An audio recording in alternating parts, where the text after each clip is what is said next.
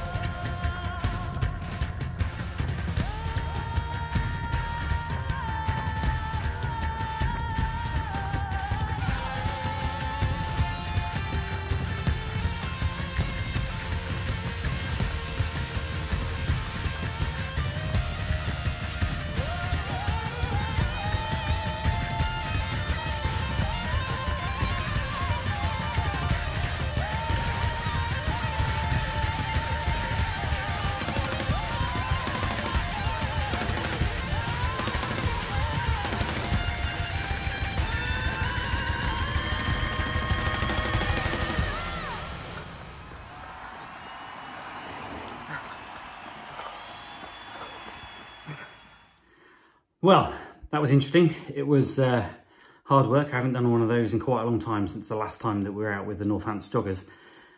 Yeah, and as you can see, if you've watched the bit of video where I was running around as hard as I could, firstly, it's not easy to keep the pace up, but secondly, even in our little village, there are plenty of cars. So hence the day glow colours, because they'll come around the corner and not see you. So please, if you're out there running, please stay safe. The other thing I just want to let you know is I've got my speed trainers on today, so I managed to snag these on half price because of a deal that I got. These are on Cloud Flyers. These are the lighter ones that I use for going fast. Well, comparatively fast for me anyway.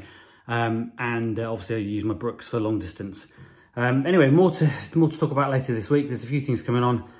But in the meantime, we're nearly £500 on our fundraising target, so that's amazing. So thanks to everybody that's donated, and I'll keep the training up and I'll keep these videos coming. Hopefully they're interesting, and let's keep the cash flowing into the RBL. Thanks everybody, take care.